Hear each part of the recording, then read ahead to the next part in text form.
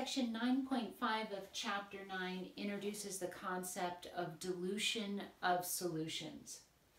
And this involves lowering the concentration of a solution by adding solvent only. For example, if you bought a frozen can of orange juice at the store, came home, put it in a large pitcher, directions usually read to add 3 cans of water for every 1 can of frozen orange juice concentrate. By adding more solvent, you are lowering the concentration of solution.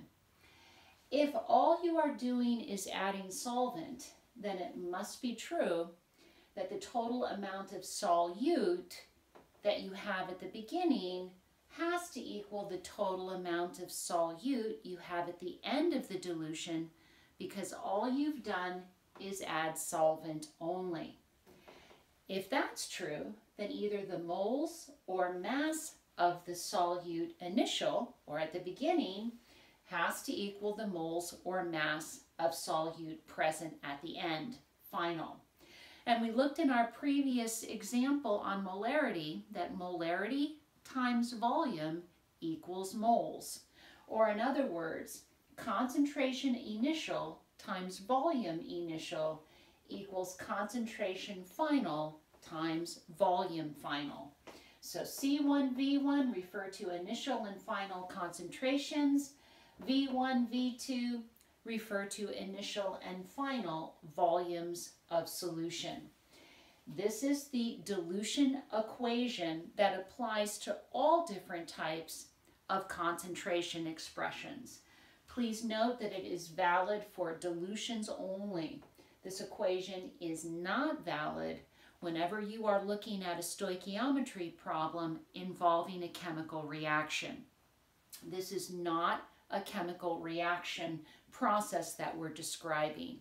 It's just a physical change, a physical dilution process by adding solvent only, and of course usually that solvent would be water.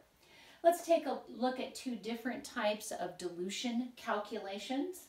The first, what is the molarity of a solution made by diluting 175 mils of a 3.15 molar hydrochloric acid solution to a final volume of 500 mils. In other words, adding water to our initial solution until we have a final volume of 500 mils.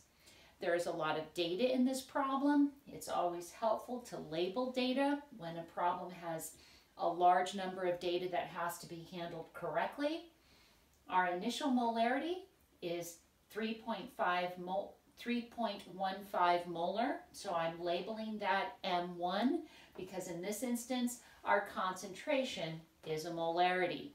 So our initial molarity 3.15 molar, our initial volume 175 milliliters. We add water until we have a new larger total volume of 500 milliliters. What will our new molarity be? So notice I've taken our C1V1 equals C2V2 and just substituted molarity in for concentration since that's what we're looking at. M1V1 equals M2V2, and we're solving this for M2. Very easy algebra. Just divide both sides of the equation by V2, and we get M2 equals M1V1 divided by V2. And at this point, it's just a simple plug and chug calculation where we're plugging in for M1V1 the values of the initial molarity and initial volume, 3.15 molar and 175 milliliters. Now a pause here just to address a question that some of you may have. Wait a minute, don't we have to change volume from milliliters into liters if we were trying to get a mole amount? And that is true. But notice this is a dilution calculation and our volume units are going to cancel. So it doesn't matter that we've left them in milliliter units. the V1 and V2 units of volume, milliliters, will cancel out. So our M1, 3.15 molar, our V1, 175 milliliters, and our V2, 500 milliliters. Looking at the dimensional analysis, our milliliter units are canceling, and we have a unit of molarity, which is what we are solving for. Taking a calculator and going through the calculation, 3.15 times 175 divided by 500, and I get a new lower concentration molarity with 3 sig figs of 1.10 molar. So our final molarity is lower than our initial molarity, indicating that this solution has been diluted. Let's take a look at our second problem.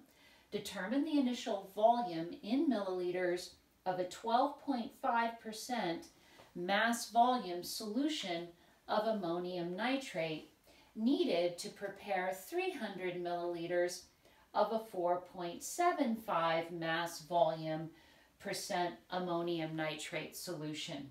So again, we're doing a dilution process. We're taking a 12.5 mass volume percent ammonium nitrate solution and lowering its concentration down to 4.75% by diluting with water to a total new volume of 300 milliliters. What did that initial volume have to be? So again, labeling our data, our initial concentration, 12.5% mass volume.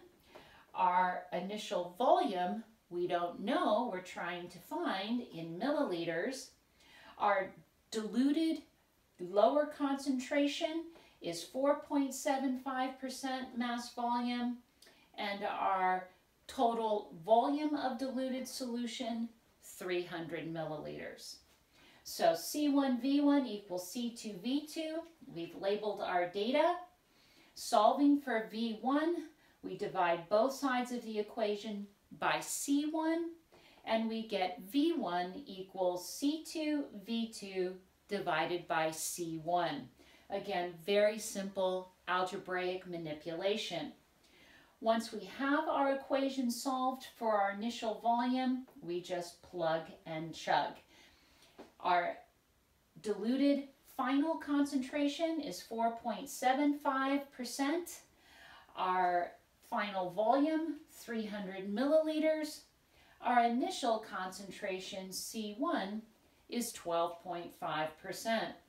Looking at the setup, our mass volume percent units are canceling. We're left with a unit of milliliters in the numerator. This will be the unit appropriate for our initial volume. And taking a calculator and double checking the calculation, 4.75 times 300 equals, divided by 12.5, and I get 114 milliliters of our initial 12.5% mass volume ammonium nitrate solution is needed. So answer V1, 114 milliliters.